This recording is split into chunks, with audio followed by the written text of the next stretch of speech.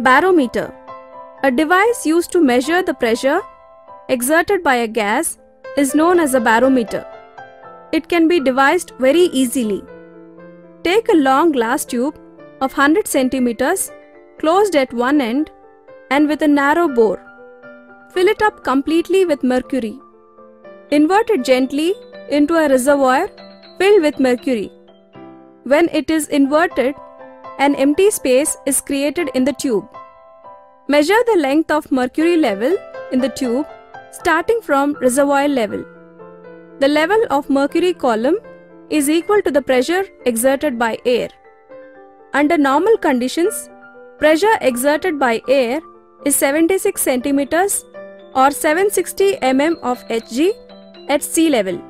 Pressure is measured and represented in terms of atmospheres. Units of pressure. 1 atmosphere is equal to 76 centimeters. 1 atmosphere is equal to 760 millimeters. 1 atmosphere is equal to 1 torr. On mountain tops and hill stations, the pressure of air is generally lower than that at sea level. As we go higher, pressure gradually decreases.